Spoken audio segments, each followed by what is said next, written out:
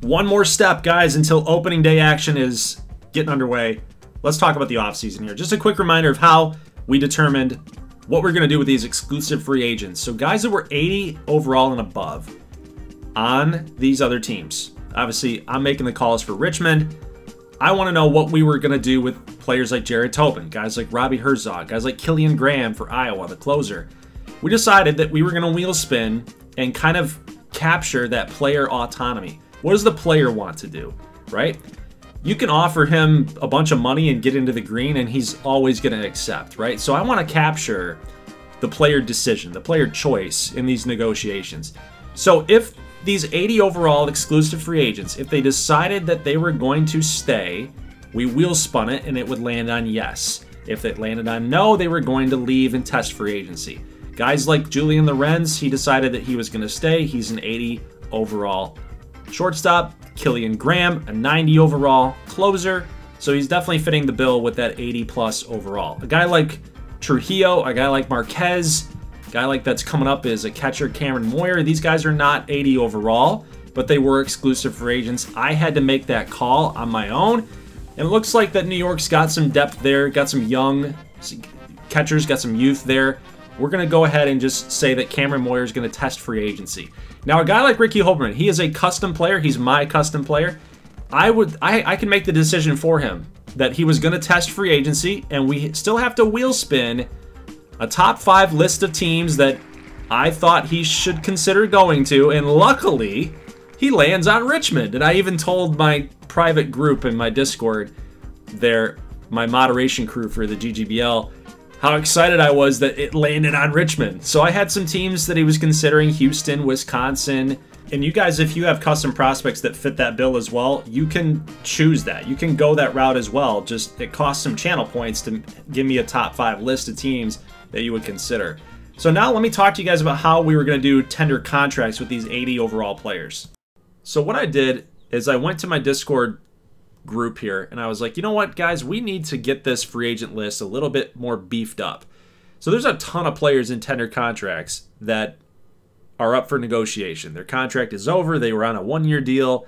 They're up for negotiation. So how are we going to beef this thing up? Well, I had the guys and myself go through every single team. I gave them a video to watch. They looked through it, and they ultimately came up with this list here.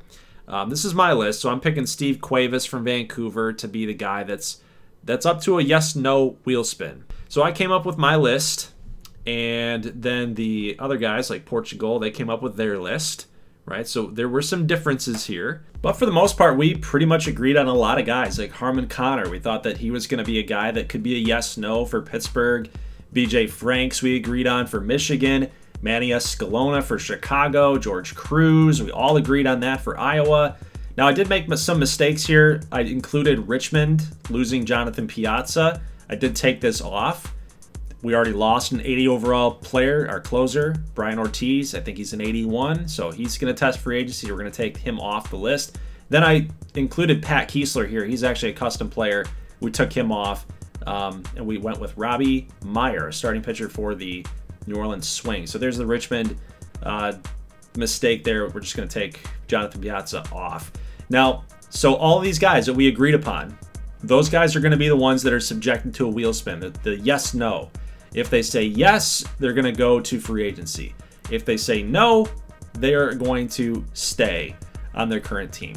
I think I got that right. We'll see what the wheel spin says. But overall, just giving you an update here with the exclusives. We got Julian Lorenz, still has yet to sign. There's Brian Ortiz. We don't have an offer on him. And then Philadelphia as well. They are not losing an 80 overall player in tender contracts because they just lost Freddie Foley. I don't think it's quite fair to lose a bunch of your talent. Don't want that to happen. So that's kind of how we're running this thing. So let's just see. Was I right here? Did I get this right? The yes/no? We'll see. If they land on yes, I think that they are testing free agency. If they land on no, I think they're staying. I think I said that right. Okay, so Cuevas for Vancouver, the starting pitcher, he's going to stay with Vancouver for next season. Rob Cortez, is he going to go? He's going to leave. He's a pretty darn good player for the LA Knights. He's an outfielder. He's definitely going to be a highly sought-after player. He's going to be leaving, so he's going to test free agency. So we're going to zoom through all of this and see, out of all of these 18 players, How many are staying and how many are leaving? Well, after it's all said and done, 3 guys out of 18 decided that they were going to test free agency. It's crazy. I swear to God, this series is like reverse curse. Like, I want that free agent list to get beefed up. That's the goal. That's why we wanted to do this process. But 50-50 chance, yes, no. And 3 out of 18 said that they were going to test free agency. Crazy. Absolutely nuts. So a guy like Harmon Connor, he is going to get offered a contract, so he's not leaving. Alex Humberto, he's not leaving. BJ Franks, no contract offered for him. DeBro, no contract offered for him. He's leaving. But just as an example, I ran through Oklahoma City. I ran through every other team to sign up guys on the tender contracts screen. So here's an updated look at the free agents. You can see some guys have signed, some guys have not. But these 77 overalls and lower, every team is going to have a shot at those players. 77 and below.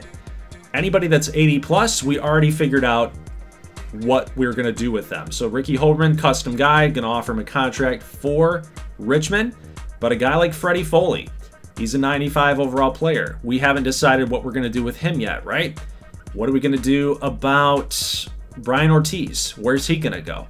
Where's BJ Franks going to go? So ultimately what the team and I did is we looked at every team's roster. We looked at every team's depth chart and had to make a call. You know, where does BJ Franks fit? You know, you can argue that everybody needs pitching. Everybody could use an 80, 23-year-old player. But what teams are absolutely desperate? Like, I wanted to focus on teams that are trying to get better, you know, rather than just stack depth, basically. So I had the guys run through and look at each team's depth chart. So for this example, we're looking at first baseman. This is for Freddie Foley's wheel that we're going to come up with. All the teams that we think that should be in on the Freddie Foley sweepstakes. And you could argue, because he's a 95 overall player, he's a really good hitter, one of the best in the league, you could argue that a guy like that, every single team across the league needs to be in on him. You could argue that, and I could agree with you completely. But I also wanted to make sure that, like, custom players were not getting their playing time blocked by a guy like that. He's a non-custom guy. You know, I have custom player bias. I want your guys to play and get playing time. So a guy like Robert Hayes, he's 84. Is San Francisco in on Freddie Foley? Is LA in on Freddie Foley? They've got a pretty decent player with an A potential, I thought I saw. So the guys came up with their lists. I basically took all of their teams and I put them on a wheel spin list and let the player decide where he wanted to go. What offer did he want to take, right? So let's get into it. Let's show you guys, for transparency purposes and a little suspense, where these guys are going. So BJ Franks is going to head out to Colorado. Now, every time that one of these teams takes an 80 plus overall player, that's what these guys are that have the wheel spins, I need to remove those teams from the list. I should have removed Colorado here from Brian Ortiz, but it didn't matter anyway because he's going to Minnesota. Now I'm removing Minnesota from Freddie Foley's list. So you guys can see San Antonio, Houston, New York, Seattle. Is it going to be Seattle? Is he going to pair up with KAJ?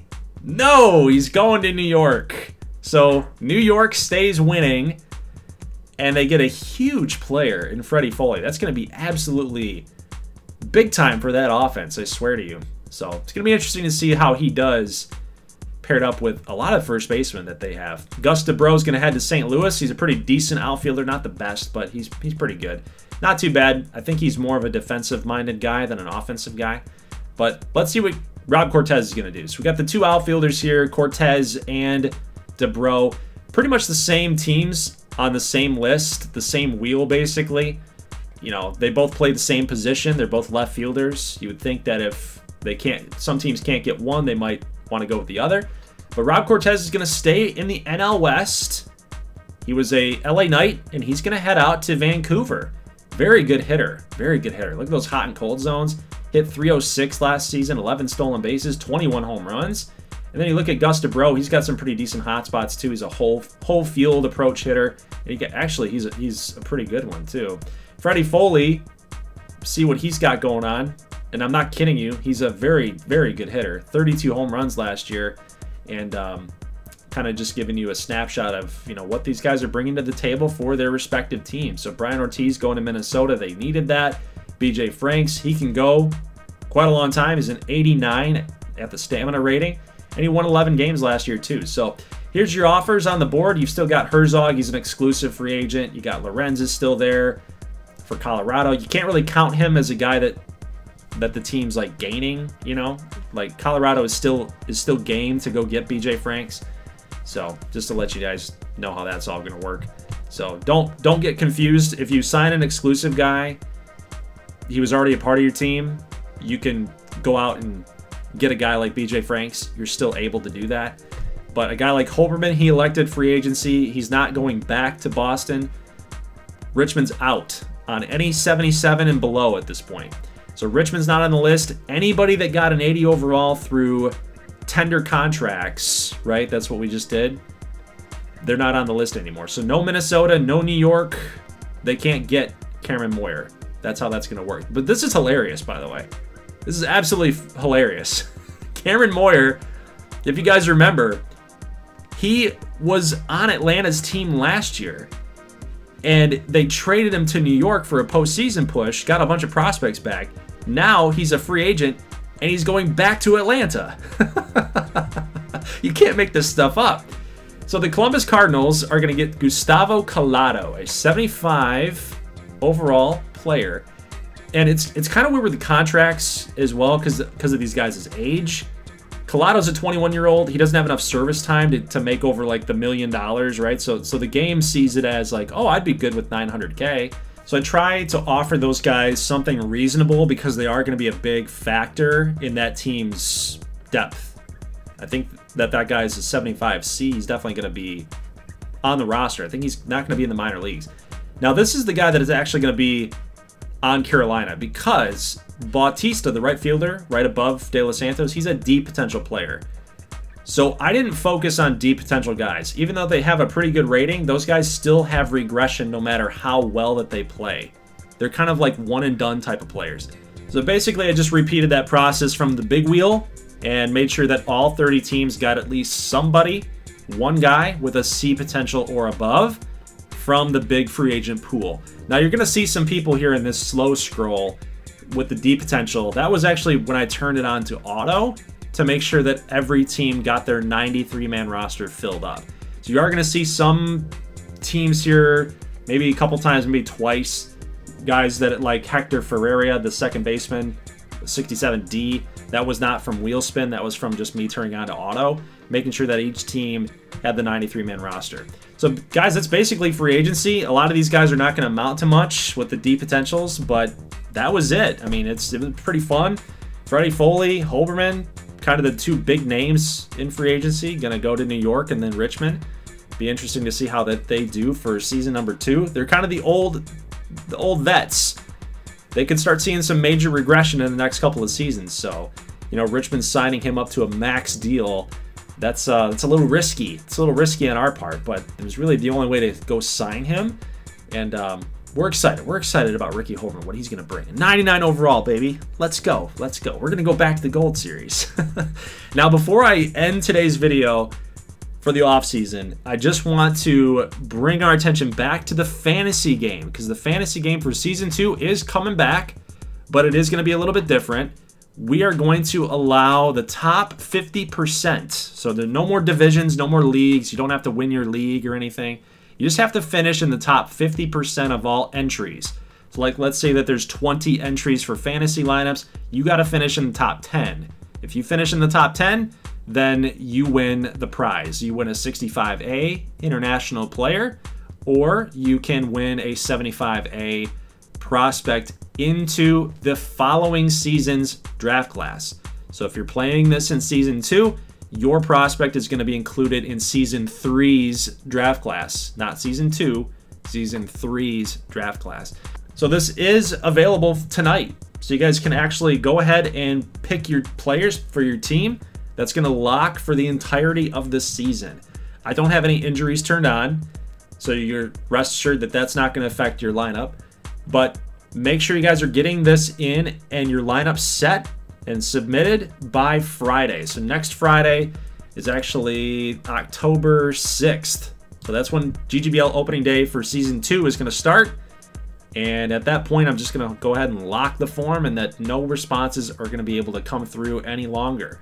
So you have till Friday, October 6th to get all of your submissions in. And again, top 50%, you guys are going to win the prize and be eligible for the postseason game for this fantasy aspect of the GGBL. So guys, that's it for the offseason. Leave a like if you like this thing. Let me know what your thoughts were about free agency, about the offseason as a whole. Did you kind of like the process? Was it fast? Did you expect it to be a little bit more exciting? I thought it was fairly exciting for Season 1. I'd like to see in the future more free agents become available. We kind of didn't get very lucky on the 18 guys that we selected through tender contracts. Maybe in the future we'll get more. But yeah, 3 out of 18, that was kind of a bummer, but you know, what can you do? Sometimes players want to go back to their teams. They want to go back home, right? So guys, that's it. Leave a like if you like this thing. I'll see you on Friday, October 6th for GGBL Season 2's opening day. All 15 matchups are going to be shown in that highlight video. So it might be a little bit of a long one, but it'll be fun one, I can guarantee. I've already got some gameplay already for opening day, and I can tell you that there are some pretty darn good games. It's going to be a fun one, guys. Promise you. No clickbait there. I think you guys can trust my opinion there. So I'll see you on October 6th. Get your form in. Good luck. I'll see you for opening day. As always, thank you so much for watching, and peace.